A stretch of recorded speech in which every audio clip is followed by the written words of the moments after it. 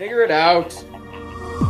Hello, this is Adam Koralik with Flying and Eating. Today, let's go somewhere and do something, and make sure to like, comment, and subscribe. Hey everyone, it's Adam here. On the last 2 episodes of Flying and Eating, I went down to Puerto Rico, which is U.S. territory in the Caribbean. I went swimming, I ate a bunch of stuff, and I checked out some weird sodas. Today, though, we're finally going to go out and actually see some real touristy stuff. Good morning, or buenos dias. It is day 4 here in Puerto Rico.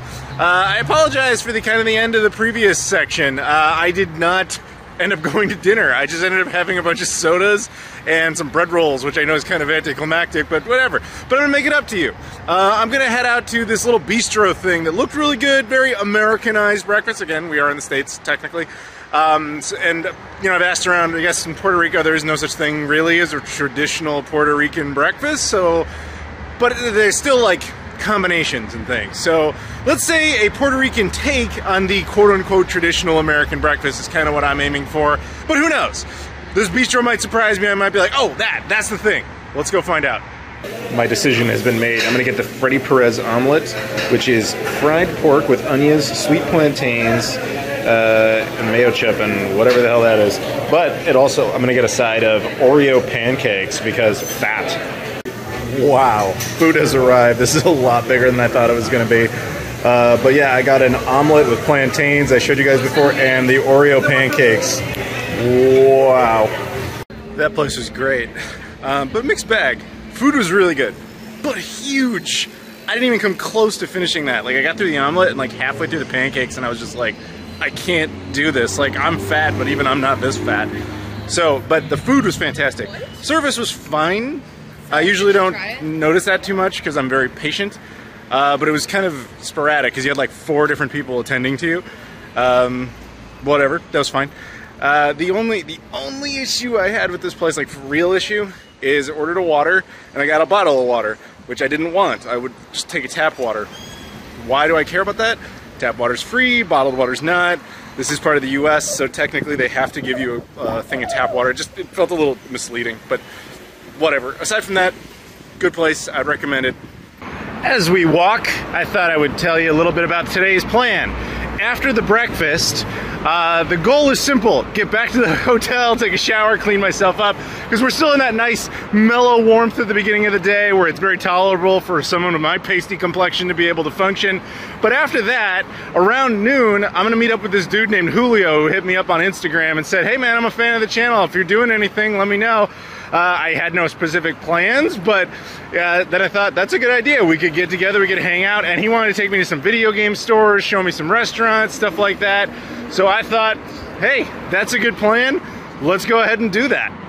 If you guys saw my Point Roberts, Washington video, you'll notice in that video I talk about how that's one of the few spots in the US that actually measures gas by liters because they're so basically part of Canada while still being part of the US. Turns out there's another part. Puerto Rico measures in liters. Who knew? Well, they knew. I didn't know. My bad.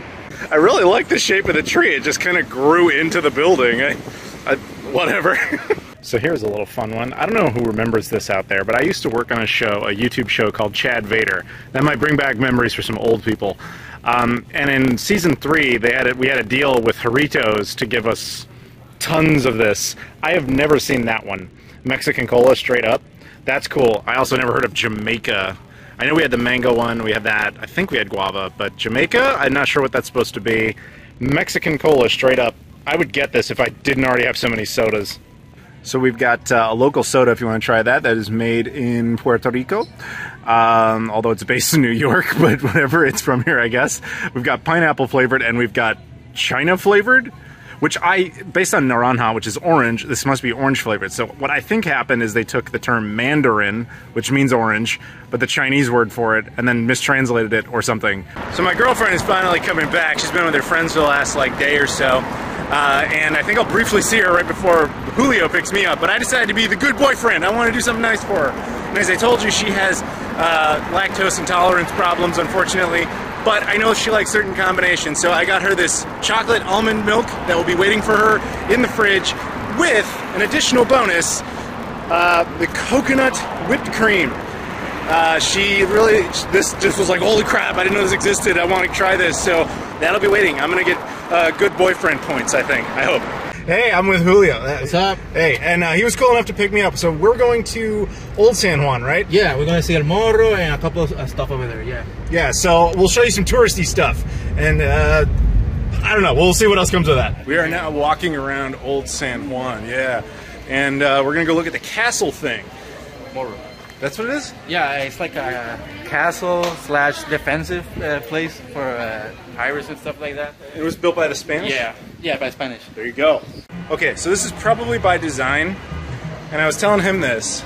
The way this place feels, it feels like Havana if Havana wasn't stuck in 1958. Yeah. Because like the design it makes sense. They were both Spanish colonies, born basically at the same time, and liberated from Spain at the exact same time. It's just that one was kept by the United States, and I told you guys in the earlier part of the video, Cuba was only part of the U.S. for 2 years and then let go. And, you know, history goes in different directions. Yeah. So here is a perfect example of what I'm talking about. This is Spanish colonial design, but modernized. This is Puerto Rico. Right here, Spanish colonial design. This is Havana, except the entire place looks like... I'm not trying to make fun of Havana. Havana was very nice. But I'm just saying, you can see right here the evolutionary path of being with the States versus not being with it. Julio here is treating me to a torta de coco piña, which is like a pineapple coconut cookie type of thing. Yeah. So thank you very much. Yeah, you. Yeah. For you, man. I will make sure to eat this and get fatter later. Okay, for those who saw the St. Louis video, you know the advantage to cobblestone roads. If it freezes, you won't slip, unlike there where you will, except we're in Puerto Rico, so it never freezes. Guys, that is a lot of birds. This kind of reminds me of when I was down in Dallas and we found birds pooping all over our car. But it's a little nicer though, nicer scenery. Is this just like a special thing? The birds always just hang out here? This is kind of cool. I just had a food here and people are like, where are you? Yeah, but they're so specifically cut. It's like they respect this chain. They're like, we don't really go beyond the chain much. We just stay there on our side. It's kind of cool. They already know it, like, oh, here come this tourist. Okay, so we're at, where are we at? Morro. All right, explain to me what this is. This is a Spaniard castle built in 1532, if I'm not mistaken. And it was built to protect the island from pirates and different attacks from other countries and stuff like that. Yeah, it's been here a long time ago. So basically, as soon as the Spanish showed up, they wiped out the natives and then built this. In a cruel way, yeah. Yeah, let's just keep it real. That's what happened. That's what happened. I'm sorry, that's history. We didn't make it up. That's what happened. The Spanish showed up, they colonized, and they ruined everything. So we've got the Spanish nipple, right? That's what that is. And apparently people pee in there a lot. So naturally, we're going inside. Let's go for it here. Got a nice ocean view there. Oh, that looks really nice. I like that. And yeah, that does smell like urine. He is not kidding. That does smell. That smells, dude. That smells a lot like pee. You are not joking. But look at that. The water looks great. It's pretty cool, like, yeah. You're like in Spain, you're with a gun and shit like that. So yeah, Spanish fort, they would defend from this position. Obviously they lost. You're welcome. And now we got this coastline. That is an amazing looking coastline. If you guys saw my Saipan video, it looks a lot like that, except way more developed than Saipan was. But yeah, then over there you got the actual fort, and you can see the flag. So you got the Puerto Rican flag. It looks like the Spanish flag of the time behind it. Am I wrong? The white, the red X and the white, and then the American flag there. Well, sorry, I'm pointing at it. Sorry, I was just noticing in the footage I'm probably pointing at the wrong spot. But you guys know what I'm saying. And then we have a guy standing up there. That's cool. So we made our way up from the P nipple, got up here, and now you can see the rest of the base, the fort. We'll head this way. And then look at that. It's a nice view. Great view out there. Highly recommend this area. I mean, I think there's a reason the Spanish picked it. It's a pretty good defensible position. You know, upper high ground. So Anakin, I have the high ground. Yeah, you guys understand Star Wars references. But anyway, so look, birds. And more nipples. I seriously don't know the function of that. Is that purely just like... Yeah, I got it. Yeah, I mean, I know that, but like, why design it to look like nipples? Maybe they like it. I guess you can't fault them for that. All right. That would be the entrance, right? Yeah, over there. Okay. And if you wanted to go do the tour, which we're not really going to do, because I'll leave that to you guys in your imagination, come here and experience it yourself. Look at all those flags. You can experience all that stuff in one place. And he's telling me there's a big torture dungeon down there. Which, yeah, again, if you like that kind of thing, you can do that. We'll see some golf carts, U.S. park rangers. That is such a great view. The camera's not going to do any of this justice, but hopefully you guys like it. I think it looks neat. Wow, what a great view. And, you know, again, a humble reminder to my fellow Americans. You know, your country is bigger than you think. It's not just the 50 states. You know, for better or worse reasons, whatever you care about the history or the politics of it, whatever, there are other parts of this country there's a good chance you've never been to. Puerto Rico, U.S. Virgin Islands, Guam, Commonwealth of the Northern Mariana Islands, even American Samoa, all the way out there, the only part of the U.S. down in the southern hemisphere, closer to New Zealand than it is to Hawaii, but it is part of America. And as an American, if you are one, it is part of your country, and you can go there and enjoy it at any time. So our time in old San Juan has come to an end. Thank you, Julio, for showing me around this area. It's a very nice area. You guys should come check it out. Like, it's kind of an obvious tourist spot. I think it's kind of interesting historically that you can be like, I mean, look at it from the Spanish perspective. They built this as a defensive apparatus because they were like, oh, you know, foreigners will come in or we have to protect our position, whatever. And now it's like, oh, look, let's make soccer fields out of it. It's just like, history's weird, like how stuff can just change over time. But either way, very cool area, highly recommend it. So our plan, sweaty fat me's, big, you like that? Spanish GPS. Yeah. Anyway, yeah, look at my hair. What's wrong with me? It's because I was up at a windy castle. Leave me alone. Anyway, we were gonna go to a video game store, but they're all closed now. Our bad. So it doesn't really matter. He's hungry. I'm not. That breakfast you guys saw, it's still sitting there. I couldn't finish that thing. It's still sitting there. But I am very thirsty, so I think that's gonna happen. We're back at Los Tramos Arepas, because this place is great and he's never been here. So he got this. What is it? Arepa de camarones. All right, what's in it? It has shrimp, some special sauce, and maybe some onions, and the arepa, that's the covering. All right, man, enjoy. Yeah, thank you. So he tried both sauces, the cilantro sauce and the garlic sauce. And I think he says the garlic was better. We were both... Pardon me. Yeah, and hey, they're both good sauces. It's funny because we both thought going into it the cilantro would be the winner, but it wasn't. This is the winner. Seems pretty happy with it. You had that. I think you liked it. Yes. Yeah, it's very good. Yeah. Yeah. Delicious. He says that there's better ones down south. Maybe. Yes. Not on this trip. We just don't have time for it. But maybe we'll come back and maybe we'll do that and it'll be a good time. But now he's gonna be cool enough. He's gonna drop me off back at the hotel. And then I'm going to hang out with the girlfriend for a while. So, dude, it's been awesome hanging with you. Thank you, nice to meet you, bro. Yeah, likewise. Enjoy a lot. Thank you. Peace. We have been reunited. Anyway, so we want to get food. She wants mofongo, and I was like, I only have one experience with mofongo, other than U.S. Virgin Islands, which doesn't count. So I'm going to take her to the good mofongo place, because I don't know what else to suggest at this point in the evening. So we're going to go have a good time. Our mofongo has arrived. We both got the seafood mofongo, which has what in it again? Well, it has calamari, it has shrimp, it has fish, and a bunch of amazing things. Yeah, it looks really good. And you know who else is really happy about it? The mofongo itself. Look at that. What are the odds? We also got these. These are plantain fritters. I think they're supposed to be savory and sweet at the same time. I guess we'll find out. So, I don't know if this is a mistake or if it's just awesome, but these aren't just fried plantains, like sweet plantains, like basically like bananas. But inside, there's also like beef in there.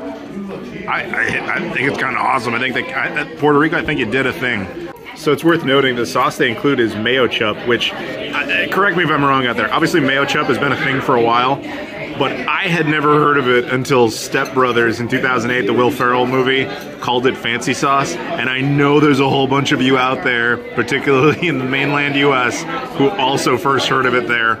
Either way, it's big down here, and it's a very good dipping sauce. These are really good. So we just got back from the restaurant. The girlfriend quite enjoyed her mofongo, as did I. I think I prefer the beef one over the seafood, which might be heresy, but that's how I feel.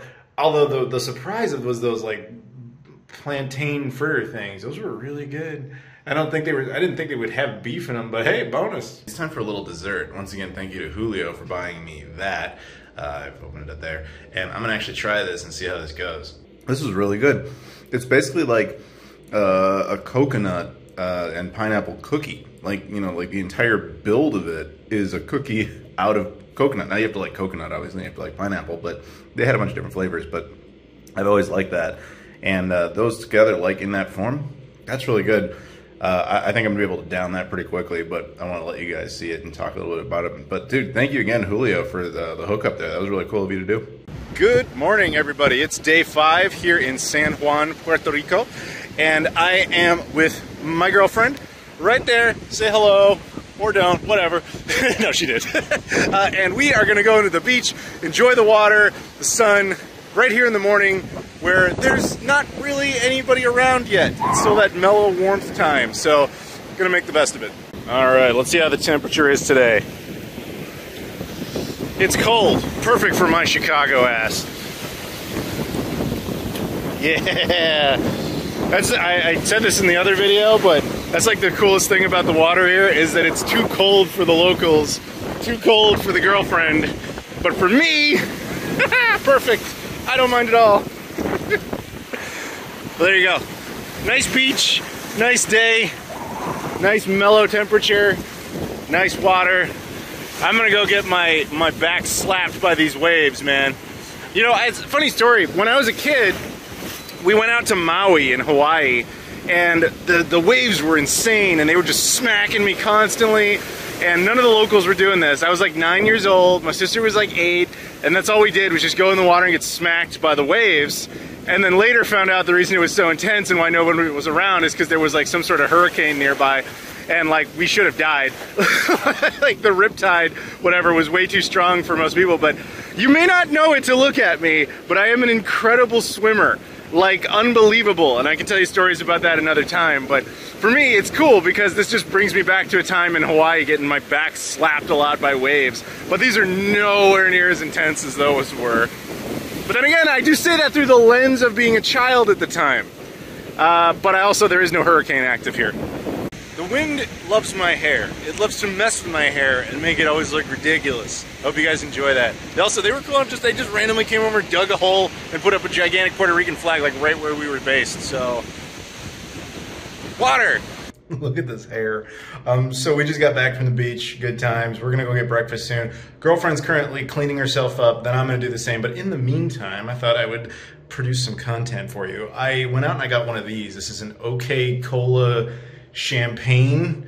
I don't know if this is gonna be any good. It's supposed to be soda. It could be disgusting. I get the sense, I'm just guessing before I drink this, that because of the Malta thing, there's a population of people here who seem to like the idea of, hey, I want my alcohol type of drinks to be sodas and not have alcohol in them. Maybe like the Malta thing, maybe that's for people who remember beer and like beer, but they can't have it anymore and they just want to still be able to kind of taste it and have it not be as bad for them, but not necessarily alcohol-free beer. I'm totally speculating on that. And this makes me think that maybe the same concept applies to people for champagne, or it's just a name and it doesn't taste anything like that. Let's find out. It kind of tastes like a chocolate gummy bear, which can't be right. It's not bad. It's not great. It's not bad, though. It's kind of like a very muted Coca-Cola, flavor-wise, but it has a different... I'm seriously getting... like, if you were to design a chocolate gummy bear flavor, not like a gummy bear covered in chocolate, but a gummy bear that's supposed to taste like chocolate, I think this is that. All right, we are all cleaned up, ready to go. We're gonna go get some breakfast. I also found a gold ring with diamonds or something, because that's just what happens to me, right? Yep. I just find money, and I also find garbage. It's called Papa John's. Spoilers, this is where we ended up going. We're going to Bistro Cafe, because she didn't get to try it last time, and she was super envious of my pancakes and omelets, so we'll see what she gets. So there's quite the wait in there, so we decided we're gonna bounce over here to 787 Coffee, get a drink, and just kind of relax until they're ready for us. So we'll see how this goes. So this looks super interesting, so I decided to get a cold brew version of this. We will see if it's any good. Right there. Cheers.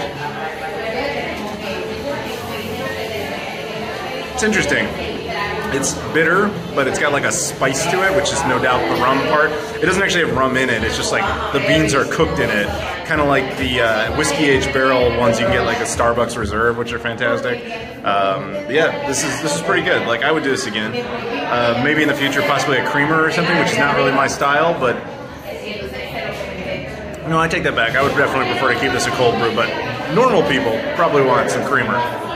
my food has arrived. I got the Romeo and Juliet, which is French toast with bacon and Nutella, fruit on the side, and I don't know, it just looks like chaotic, awesome goodness.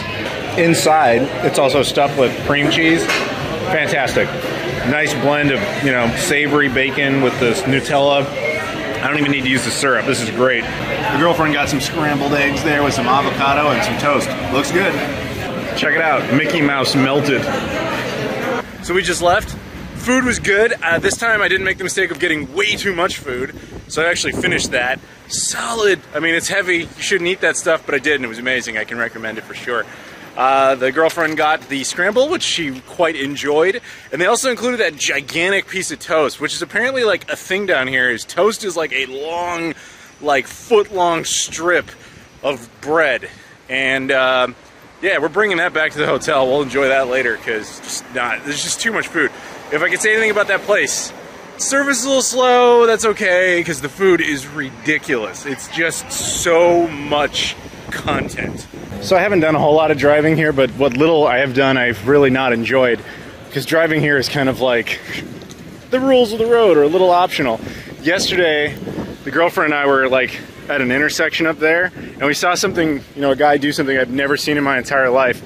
You know, the busy traffic, just like you see right now, and a guy just came in and did a U-turn like right there in the middle of traffic. No open space for it. He wedged himself into the situation, and man, do we wish we had filmed that, because we were both just stunned. We'd never seen anybody with that kind of brazen, like, boldness.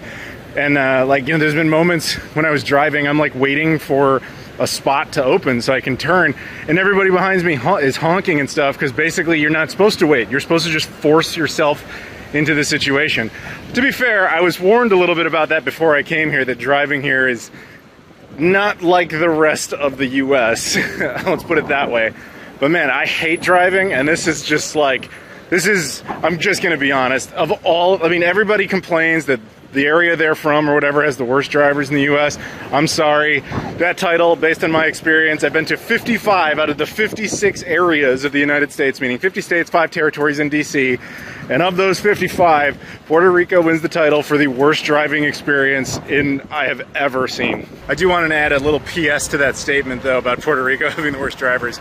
It's not necessarily they have the worst drivers, it's more like the worst driving infrastructure, because people just don't seem to obey the rules of the road. But that is to this area, that is to San Juan. To represent the entire island that way would be a huge disservice, just like it would be in any part of the mainland when people are like, oh, drivers in New York or whatever are really bad. They can't mean the entire state because it's massive.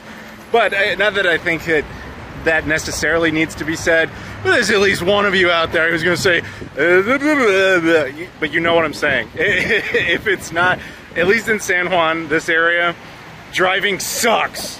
Good evening. All right, it's time to go get food. We're gonna go to a place called Los Gorditas. I think that's what I'll show you when I get there.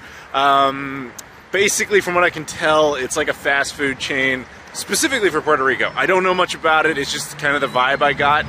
I don't expect high quality, but it's what the girlfriend wants. Happy wife, happy life, as they say, even though we're not married. So I just left the Gorditas place. I know I'm gonna come off like a jerk, but I just couldn't eat that. It came off like a KFC or something. I really don't do fast food. It's very rare. I know what I look like. I got the memo. But I actually don't eat KFC or fast food in general. I just think it's disgusting. It's terrible for you. It's like, why eat garbage when real stuff exists? Well, in this case, it's because you have a hungry girlfriend who was craving the garbage, so you get it for her. But then I'm gonna go see if I can find something else for myself. So this is the result. The carnes, something or other, and then the plantains that went with it. Actually, the girl asked me like what kind of sauce I want with it, and I was honest. I was like, I don't know, it's for a hungry girlfriend. She laughed, and she's like, I'll just give you all 3 of these. You know, I'm gonna disappoint you guys. I'm just not that hungry. Like, I thought maybe I'd wander around, find something, but I'm sitting here be like, I'm force-feeding myself at that point because I'm fat. I want to get fatter. Obviously, it's the whole goal of the channel. That's why you guys tune in. But in this case, I'm just like, I truly do not feel like eating anything, so. The girlfriend says that the food is quite good for fast food. It's fast food quality, but like high-end fast food quality, so she's actually pretty happy with it. And I know I left you guys a little disappointed here, so I'm gonna make it up to you slightly. I got a local soda. This is a Piña Buena. It's a refreshing drink, is what it says. And it's the pineapple of Puerto Rico. So the girlfriend just said this. We both tried it. She had the very valid description. She's like, it's carbonated pineapple juice that doesn't actually have any pineapple juice. So it's just sugar. It's very, because basically the way it tastes, like try out pineapple juice. It tastes the same, except heavily carbonated, but has absolutely none of the medicinal benefits of pineapple juice. It's just sugar garbage. Still, it's not bad. It's just, I wouldn't do it again. But hey, now you know. And that'll do it for this episode of Flying and Eating. Thank you very much for watching. Please stay tuned to the fourth and final part, which will be the conclusion of the adventure, as well as show you guys something very nostalgic that really seems to basically only exist in certain parts of America at this point. That'll make way more sense when we get there. Thank you very much for watching, everybody. As always, please like, comment, subscribe. Follow me on all the social media stuff in the description: Twitter, Instagram, Facebook, Discord, Patreon, etc. Thank you very much, and I'll see you all later.